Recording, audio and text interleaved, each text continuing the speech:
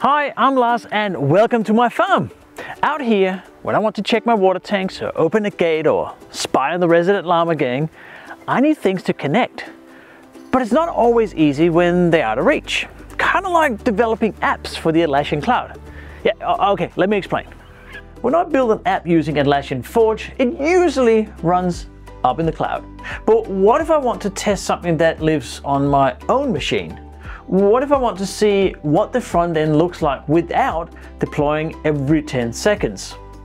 On the farm, we solve this with tunnels, like real ones, like pipes for the troughs, network cables in the ground for my gate setup, and even wombat holes that connect paddocks in ways that you wouldn't expect.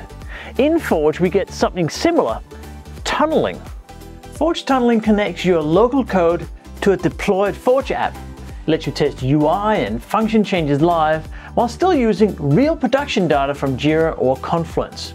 It's like giving your dev machine a secret underground passage straight to the cloud. So let's say I'm building a custom app, for example, to track hay deliveries to the llamas using Forge. I want it to show up inside Jira, but I also want to test it locally while I fiddle with the UI. With tunneling, I just run Forge tunnel. And now every change I make to my code shows up instantly in Jira. I can use hot reload just like I would on any local web project. It's just like checking my weather station, like that, from the homestead instead of hiking out to the paddock.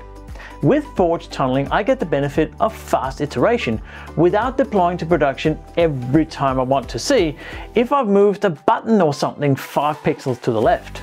So whether you're tracking hay, bugs, or code, Forge tunneling is your shortcut to the cloud. No tractors required. Give it a shot, start tunneling today, and to know more, use the link in the description and don't forget to subscribe to the channel and of course like this video so you can get many more Forge tips and tricks.